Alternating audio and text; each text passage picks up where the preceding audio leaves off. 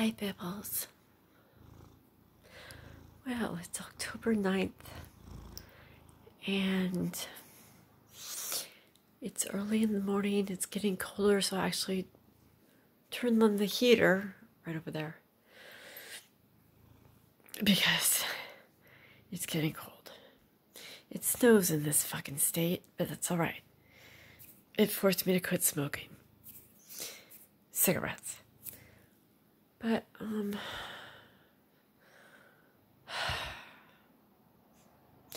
Tink, I'm going to be real with you. As you know, your stepmom is a highly, I have to cut your nails, dysfunctional being. It's only because of my head injuries and chemical imbalance, thank you, Mom, and personality disorders, BPD, thank you, Dad. But I'm not a bad person. I just, I have always gotten into fucked up situations that I just happen to always be there. So maybe there was a reason for that. I don't know. I just get tired of life sometimes. But I'm not going to kill myself, not when you're still alive. But tomorrow is the anniversary of my father's death, the 10th. And he actually passed away before you were born, the same year, 2009. Your birth saved me. Because it was Sinister that died, and then my father, and then you were born. All in the same fucking year. I lost like 60 pounds that year, or those months. I don't eat when I'm depressed. But if anyone who should be dedicated to my whole being of cat existence, of neurotically liking cats, loving cats, it was my father.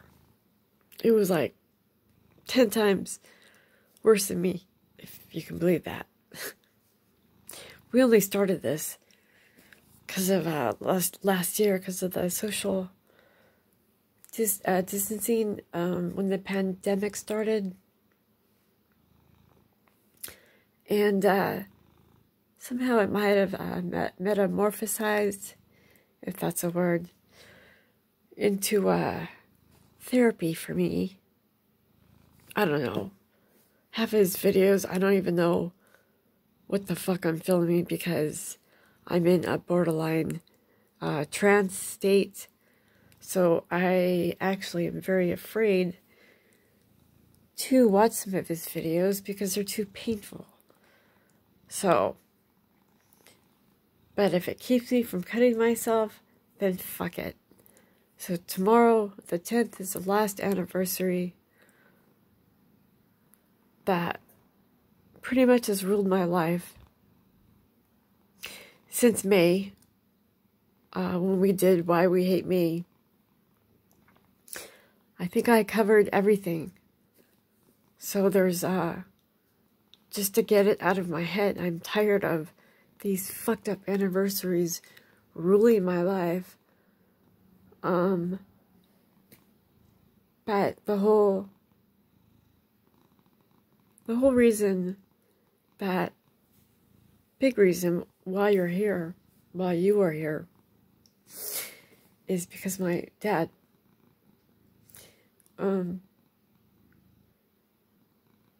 I realized he loved his cats more than me, and that's all right. I was a handful.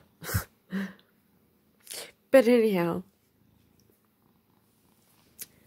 this whole Your series, there you go. There was a nice view of Tink's big teeth. This whole series that I've done, we've done, he's done, pretty much all dedicated to my dad, because you wouldn't be here if it wasn't for him. So, and I never thought that I'd be able to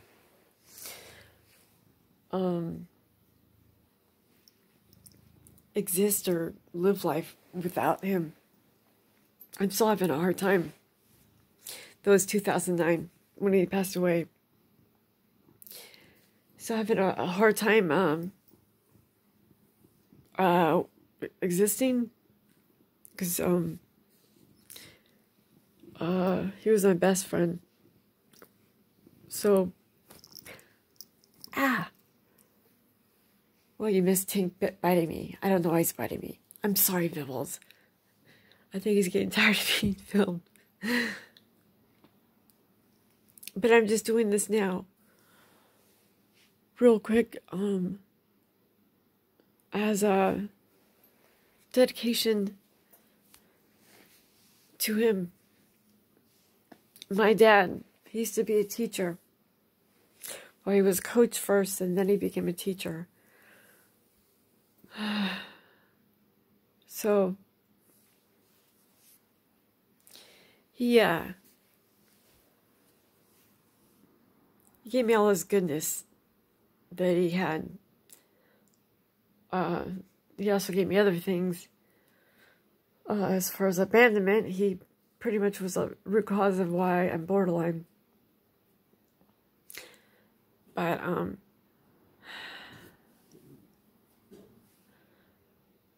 gonna lower my voice because I can hear your stepdad. And your stepdad, Tank, actually reminds me of my father, because they do have both kind, generous nature. And but that's why I guess I fucked up when he when your stepdad might ignore me, because it makes me think of my dad, which is the whole reason that I love cats and all. Yes, I will put any cat before a human any day. But I do miss my dad. And can you come over here and stop eating the wires? See, you always have to train your cats. I do miss him. And I always thought that I couldn't live life without him. But I'm still alive. I'm only alive because of you, Tank. And, so, okay, Jesus. All right. To the best cat in the world.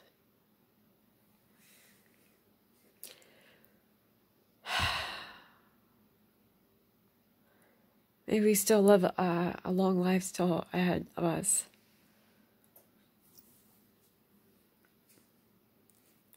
All right, Tank. I love you.